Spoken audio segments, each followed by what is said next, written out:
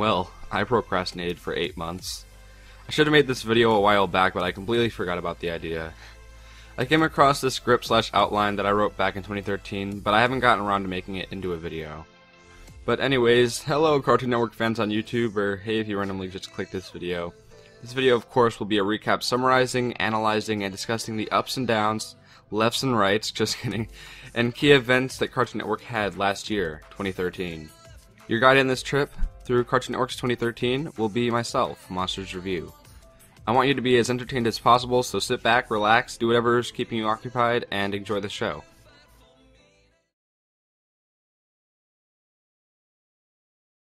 Let's start this video with some of the events that happened in the beginning of the year, so this video is actually going to go chronologically.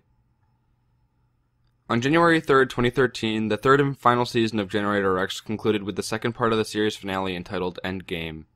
Season 3 of Generator Rex consisted of 19 episodes, all airing from November 2011 until January 2013, except for 2 episodes called Enemy's Mine and Hermanos. I'm honestly not sure if it was cancelled, if Cartoon Network didn't renew it, or if it had a proper ending.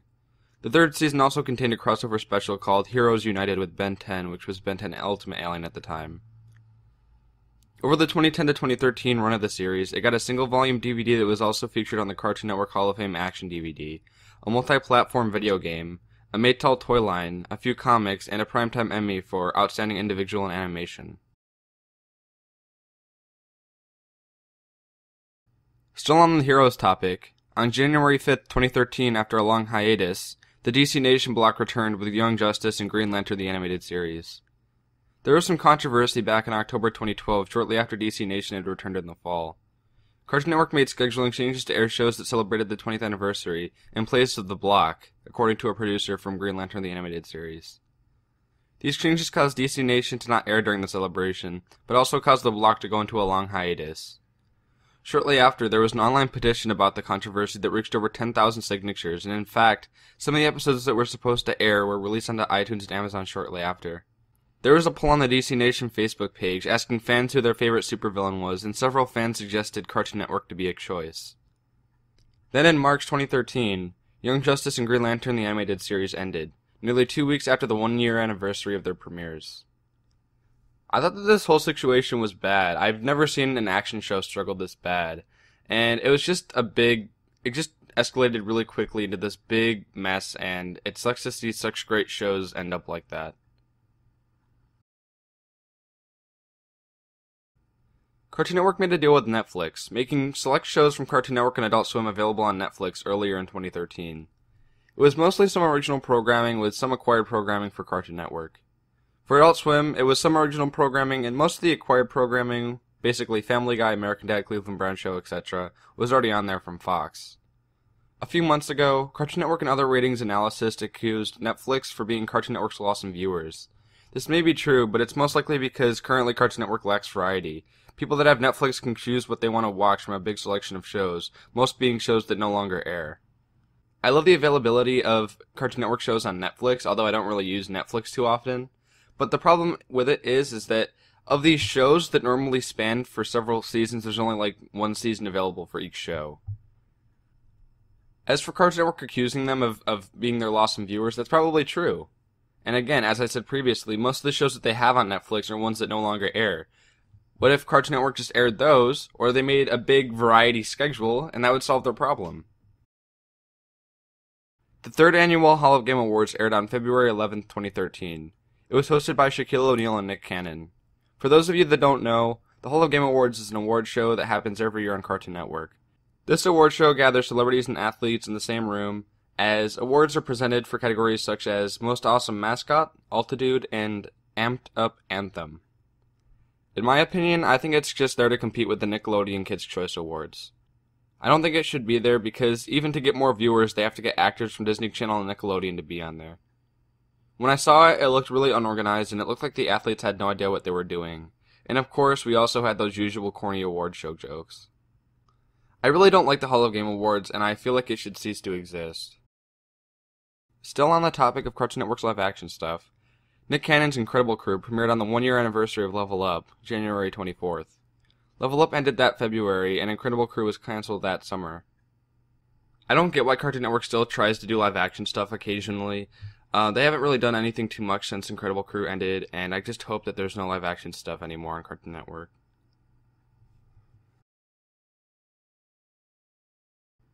Teen Titans Go premiered this April. The namesake is from the Teen Titans comic book series. It's a Flash animated comedic take on the legendary supergroup. All of the voice actors from the original Teen Titans reprised their roles on this show, and there's a new theme song by the one and only Puffy Amiyumi. The character design is different and it's based on comedy unlike its predecessor. I don't really see how most of it's comedy when most of it's just eating pizza and playing video games and destroying things, which apparently little kids find funny, but I don't think it is. I definitely like the original Teen Titans more than this. Also added to DC Nation, a new CGI version of Batman entitled Beware the Batman premiered in July. I saw the first episode and liked it, saw a part of the second episode and didn't like it too much, and I haven't seen it since. It was put on hiatus in October, although the voice actor that plays Batman, Anthony Rouvier, confirmed it was coming back in January, which it did not. It rather returned in May as a part of Toonami's schedule, and the remaining episodes aired on there. It possibly just went on hiatus like Young Justice and Green Lantern the Animated Series. Action shows have been seeming to have a lot of trouble recently. On May 20th, Cartoon Network added a new style to some of its bumpers and promos. This new look features GIF-style animations of characters, neon colors and bright colors, and electronic music. Many people thought this was the start of a new era, but the Check It era is still here. As usual, these bumpers are repetitive and not really that appealing, so I can't wait for a new era to start. Some pilots were released over the internet that were for Cartoon Network. These pilots were Steven Universe, Mars Safari, Lakewood Plaza Turbo, Paranormal Roommates, Clarence, and My Science Fiction Project. I saw all of these pilots on YouTube, and I enjoyed, for the most part, Mars Safari, Lakewood Plaza Turbo, and My Science Fiction Project. Clarence was also pretty good.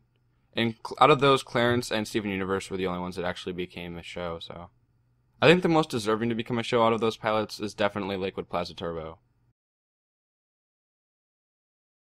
During 2013, Cartoon Network changed Cartoon Planet so much. It started from Friday nights, then Fridays and Thursdays, to Sundays and Saturdays, and then from weekdays to 2 p.m. to 3 p.m. I don't know why they would air them at that time because everyone's busy at that point in the day. Also, it ended at the end of 2013. The programming also changed. They started to add in Problem Solvers and Secret Monofort Awesome, then they added in Sidekick and Scaredy Squirrel, then they added in Mad and Annoying Orange. The block was initially intended to air classic Cartoon Network shows, and it's hosted by Bracken Zorak from Space Ghost. I'm sure over 90% of the people that watch Annoying Orange and Mad had never even heard of these characters before from the block. For the year of 2012, it was fine, but everything changed in 2013. I don't know why they're making these changes, and I feel like this is another reason to believe that Cartoon Network really doesn't like its old classic shows.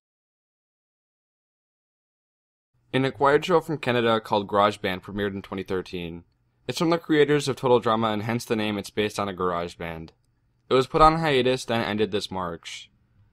I saw the show, and I really didn't like it too much. It's not really the same as Total Drama by any means, and a lot of its humor is based off of stereotypes, which is kind of like Total Drama. For example, they always have the fat dude, and they always make fat jokes, and then they also have the nerd, and they always make nerd jokes, then they have the stereotypical obnoxious teen daughter, etc. A new block called Pizza Night with Pizza Steve started airing on Friday nights. It's hosted by Pizza Steve and Mr. Gus from Uncle Grandpa. The block airs reruns of the currently airing shows, Adventure Time, Regular Show, Gumball, etc., and the bumpers are about 5 to 20 seconds each, and they air before and after each commercial break. I don't think that this can be comparable to Fridays at all. For the most part, it's not that great, and the bumpers are way too short to even have appeal to them. Also, the Monday premiere night that premiered was called New at 7. It features the same neon colors and some of the same style from the new art and such.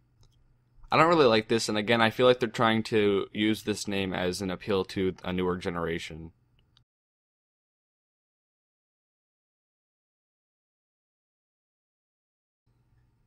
Mad had its 100th episode on November 11th, but the series ended on December 2nd. Annoying Orange also ended 2 days later on December 4th. I'm definitely not going to miss Annoying Orange. And although some episodes of Mad were funny, it was clogging up the Cartoon Network schedule, and there was also a lot of episodes that weren't really that funny. Now it's time for our rapid fire round where we're going to quickly talk about topics. The questions will feature things we didn't mention previously and future things for Cartoon Network. I'm ready. Adult Swim. Bob Burgers joined the lineup, Rick and Morty in several shows premiered, and I just think Adult Swim is doing pretty good right now, and they should keep doing what they're doing. Toonami. I think they have a good lineup at the moment. Hopefully it doesn't change anytime soon, and I pretty much watch it every Saturday night, for as long as I can. Boomerang. I don't really like the new current lineup, and I would definitely change it a lot by adding in a bunch of older Hanna-Barbera cartoons and definitely add more variety to the schedule. LEGO Legends of Tsushima, Beyblade Shogun Steel, and Tenkai Nights premiered this year. I don't really like those shows, but I guess people are entitled to their own opinions about them. Totally Spies Season 6 started airing in France and in the UK, but it hasn't come to the US yet. It was supposed to be on Cartoon Network. I have no idea why it's not airing over here, and I just really hope it does, because it's a good show.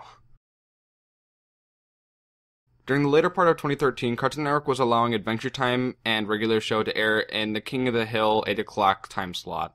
I think they should have kept doing that, and definitely Adult Swim shouldn't be starting at 8 o'clock at night. Okay, well that was a heck of time. Make sure you leave a like below if you enjoyed this video. We truly do appreciate it if you've made it this far in the video. Also, some comment questions are, what was your favorite Cartoon Network event of 2013? And did you get any Cartoon Network merchandise or DVDs for Christmas/Hanukkah/Kwanzaa, whatever holiday you celebrate? Also, please don't get discriminatory in the comments. Everyone's entitled to their own opinion and you should respect that. Thanks for watching and have a spectacular day.